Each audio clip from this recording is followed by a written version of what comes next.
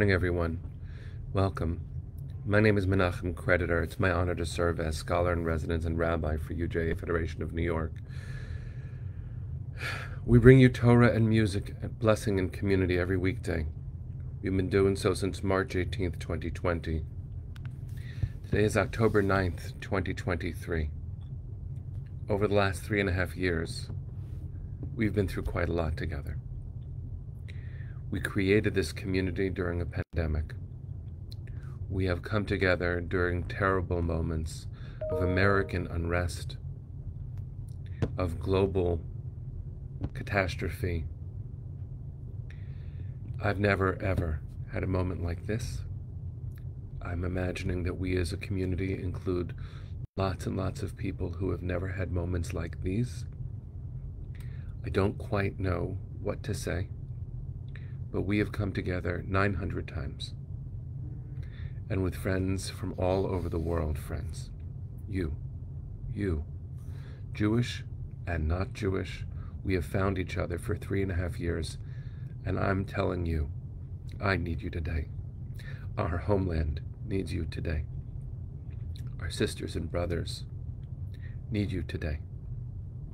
I'm going to see who's here because it's important that we maintain who we are and the care that we show each other in the darkest of times. And so I want to make sure to greet you by name as we do every day. And if you are new here, please say hello. Say where you're from. Say how you're feeling. We need each other. This is bigger than any one of us. And I'll do my best to make this a grounded experience, friends, because that's what we need. We need community. We need each other, our sisters and brothers, and parents and grandparents and children, and neighbors and friends in Israel need our hearts. They need our support. They need our strength. We're going to do some praying today. But first, let me say hi. Good morning, Deborah and Catherine. Sending love to California and Australia. Arlene, there are no words. Jonathan, sending love to you in Poland. Thank you for being right here, right now. I need you. Julianne, Judy, Linda and Penny, Maheen, Carl and Michelle, good morning. Jerry and Susan, Janice and Roberta, Sherry, Hannah, Hetty, Debbie, Sharon. Bridge, you're in Montreal. Thank you for being here. Mindy and Robin. Natalie, good morning. Your family is fighting in Israel, Natalie. We're praying for them. Andy and Dale, Lisa and Deborah. It's in 11, Ohio. Deborah, good to see you too. My screen is jumping a little bit, but don't stop saying hello, friends. You matter so much. Robin, please do reach out to your local Hill directors and directors of Jewish life. The kids on campuses need your extra support. Your clergy needs your support. This is impossible for all of us. Anyone you know, give a call. Give a call. If I miss saying hello to you, friends, please know you matter, and I'm saying hi. Glenda and Linda, Diane, okay. Let's take a breath. I'm not finding it easy, but let's take a breath. I'm encouraging you. Let's actually, sometimes I say it and grab my guitar, let's take a second and breathe. I'm inviting you, friends, to take a breath.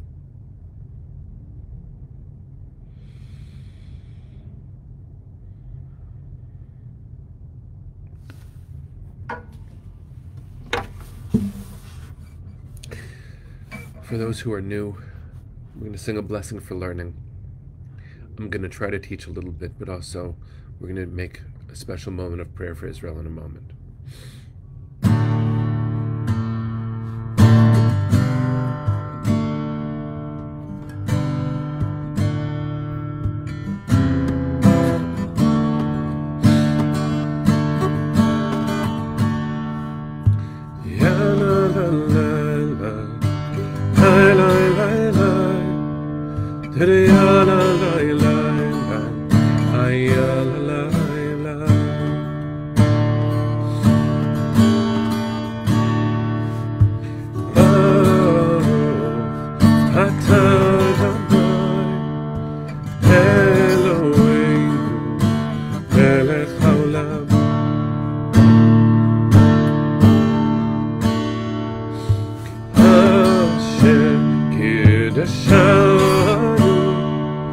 במצוותיו וציווה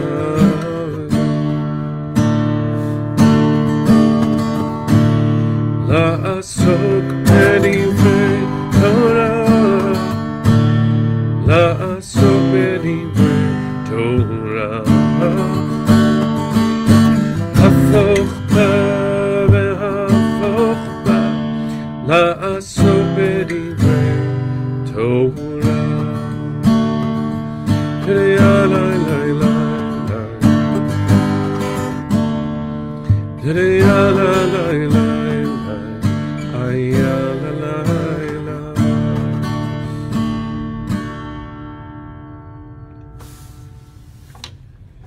Friends, welcome. It's our 900th broadcast, our 900th time coming together as a community. And I am woefully unprepared. So I'm going to work on breathing, and I'm encouraging you to work on it too. If you're here, you know what's been going on. I don't need to amplify the headlines to you except to tell you that I'm looking right at them on screens behind the camera. My heart is shattered. I'm so glad that you're all here. We are 900 strong. I'm not sure what that means, Amy, but please God. Maybe there are 900 of us on the broadcast. I can't tell right now. But we're 800 poorer. The death toll is up to 800, and we don't anticipate it staying at 800. The wounded are higher than 2,200. Those people stolen from their homes, including babies and grandparents, are over 100. I saw a picture of a 6-month-old a moment ago, named Ariel, which is my child's name. I can't add bright spots to erase the darkness, but I will tell you that UJA made a $10 million allocation from our endowment, and within 48 hours, in addition to that, donors have brought $14 million to an emergency campaign. And we're not done. Some of our partners in the South who've done major work on trauma, they're not just rattled. Some of them are missing. Some of them are dead. We're not done with our work. We have chartered, or we've helped fund the chartering of a flight from Central America because there are Israeli soldiers in special ops who are stranded because they were on tours. They were just touring around Central America. We have helped charter a flight to bring them back to Israel because flights from Central America are not possible except with our help. That would sound joyful if it weren't so bleak. Natalie, I hear you. I just want everyone home.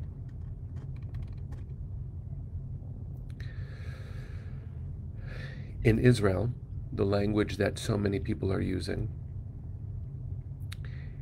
is ein milim. There are no words. Last night, I was privileged. It's too nice a word, but it was a privilege to be invited by the borough president of Manhattan and a congressman and other elected officials, including Attorney General Letitia James, and in northern Manhattan, and we gathered, and I said Kaddish. 400 people said Kaddish, and I explained in that moment that there's a Hebrew term, onain. Some of you might know it, unfortunately. Onain is the category that someone is in when they've suffered the loss of a close person, but the funeral hasn't happened yet. It's that in-between, between loss and the ritual that you can do, that we are called to do, to, with honor and dignity, say goodbye to a loved one. And if you are an onain or onenet, I hope you're not, but I think we all are, where it's just loss and nothing to change the loss, the enormity, and the horrific nature of what is now seared into our eyes. If you're an Onain, and there are 10 people with which you could say Kaddish, the prayer for the dead, but one of you is an Onain, you don't have 10, you don't have a minyan, because if you're an Onain, you're not really there. And I said this last night to the group of people, a few hundred people, who all said Kaddish together in New York City.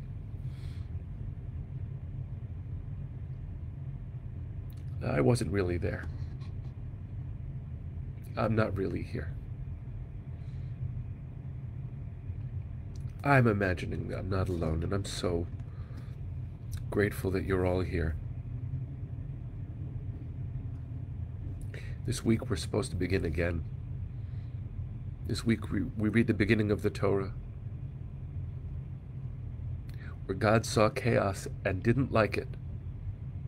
So with every measure of light and life, God brought a world that could be ordered into being. And every once in a while it feels like that order isn't holding. And if I'm feeling this here on 59th and Lexington, just imagine what the human beings in Sderot are feeling, in Ashkelon, Tel Aviv, Kfar Aza, which is across the street from the kibbutz that I lived on for 6 months, my gap year in Israel. The stories that I've heard, and I'm sure the stories you have heard, and the stories we will continue hearing, ad blidai, with no end, bring us back to the worst moments of our history. We dare not forget where we have been. And when hateful people all around the world contextualize anything that a terrorist does, we need to remember that there is no context for evil. There's no gray about, and I won't say it, the horrendous things that Hamas has done to images of God. It is not only because they are my family, it is because they are human beings created in the image of God that should never, never, ever be treated with such terrible cruelty as they have been. Someone offers you context, you stop them. I will say, just trigger warning, because I don't use language like this typically in any of my teaching, ever. Not digitally, not in person. There's no context for rape. There's no context for stealing a baby. There's no context for massacring a family. There's no context for any of this. Even if this weren't my family, and it is, it would be inexcusable, not contextualizable. And the difference between anti-Zionism and anti-Semitism, there's no difference really. So anyone who makes that distinction, recognize that when I say Am Yisrael Chai, the people Israel lives, that means my Jewish heart is speaking.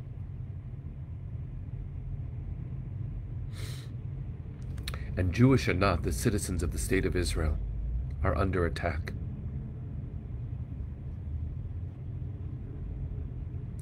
So I'm going to do what we do sometimes and pray.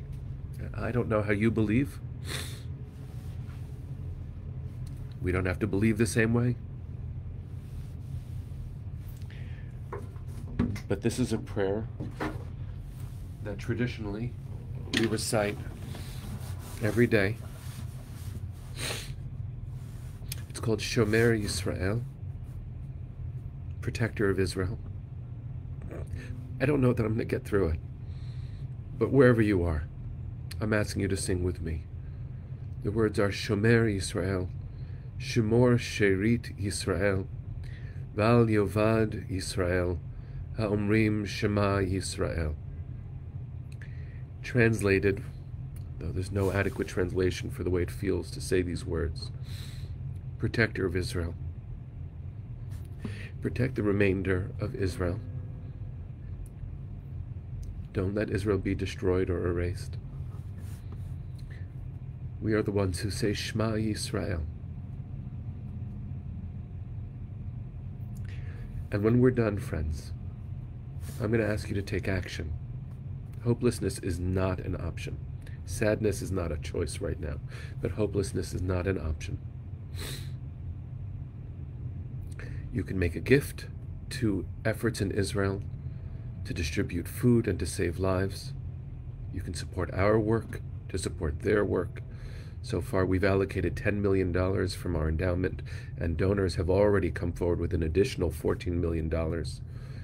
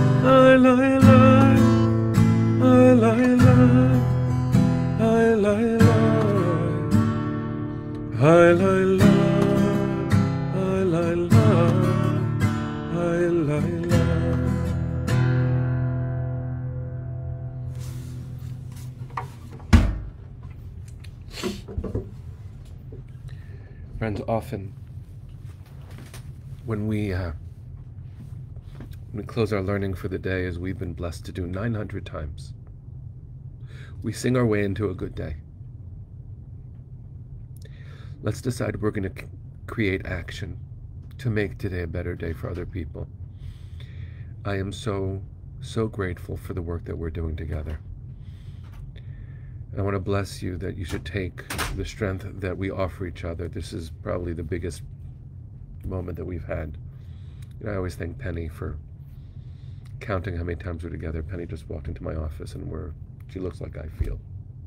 Or other way around. Friends, bless you. We're going to come together tomorrow. It's going to be a better day. Thank you for being here today. You are a great comfort to the Jewish people just for showing up. Let's keep showing up.